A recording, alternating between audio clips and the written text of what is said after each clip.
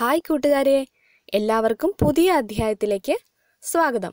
3ാം ക്ലാസ്സിലെ പരിസര പഠനത്തിലെ പുതിയ പാഠഭാഗത്തേക്ക് നാം ഇന്ന് പ്രവേശിച്ചു.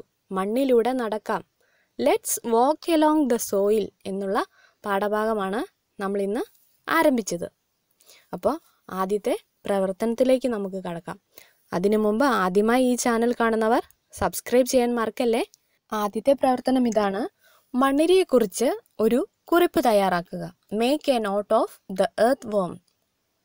നമ്മുടെ പാഠഭാഗത്ത് മണ്ണിര എഴുതിയ ഒരു കത്തുണ്ട്. ആ കത്ത് കൂട്ടുകാരെല്ലാവരും വായിച്ചോ? വായിക്കാത്ത കൂട്ടുകാർ വായിച്ചു നോക്കുക. അതിൽ മണ്ണിര അതിനെക്കുറിച്ച് പറയുന്നുണ്ട്. ഈ കത്തിൻ്റെ സഹായത്തോടെ നമുക്ക് മണ്ണിരയെക്കുറിച്ചുള്ള കുറിപ്പ് എഴുതിയാലോ? എല്ലാ കൂട്ടുകാരും നോട്ട്ബുക്കിൽ എഴുതണേ. ആദ്യം ഇംഗ്ലീഷ് മീഡിയം കൂട്ടുകാർ എഴുതുക. Earthworms live in the soil. They move by making small holes in the moist soil. They move at least 70 times up and down in the soil in a day. These holes help to increase the passage of air through soil. Their food is soil. The soil they excrete is good manure. They keep tilling the soil day and night, so they are called friends of farmers. ഇനി Malayalam medium കൂട്ടുകാർ ശ്രദ്ധിക്കുക. മണ്ണിരകൾ മണ്ണിൽ വസിക്കുന്നു. നനഞ്ഞ മണ്ണിൽ ചെറിയ ദ്വാരങ്ങൾ ഉണ്ടാക്കി അവ നീങ്ങുന്നു. അവർ ഒരു ദിവസം കുറഞ്ഞത് 70 തവണ മണ്ണിൽ മുകളിലേക്കും താഴേക്കും സഞ്ചരിക്കുന്നു.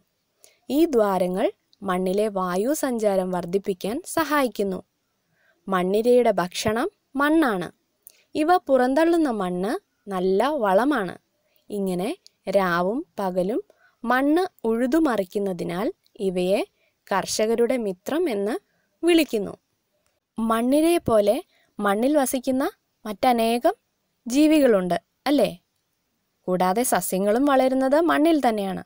മണ്ണിൽ വസിക്കുന്ന ജീവികളും സസ്യങ്ങളും ഏതൊക്കെയെന്ന് നമുക്ക് ഈ ടേബിളിൽ എഴുതാം. Creatures, എർത്ത്-വർം, termites, and lion, and, സെൻറ്റിപീഡ്, scorpion.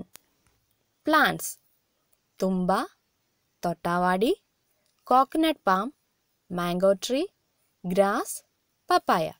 ഇനി മലയാളം മീഡിയം ക്ലാസ്സിലെ കൂട്ടുകാർക്കായി പറയാം. പട്ടിക പൂർത്തിയാക്കാം. ജീവികൾ, സസ്യങ്ങൾ.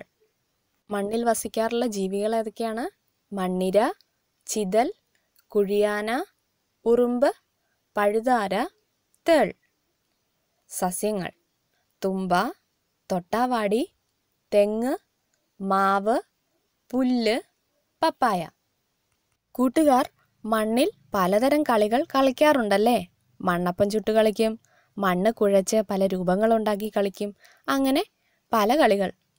എങ്ങനെയാണ് ഈ മണ്ണ് രൂപം കൊണ്ടത്? അതാണ് നമുക്ക് അടുത്തതായി എഴുതാനുള്ളത്. Formation of soil. മണ്ണിൻ്റെ പിറവി എങ്ങനെയാണ് എന്നുള്ളത് നോട്ട്ബുക്കിൽ എഴുതുക. ആദ്യം ഇംഗ്ലീഷ് മീഡിയം കൂട്ടുകാർക്കായി.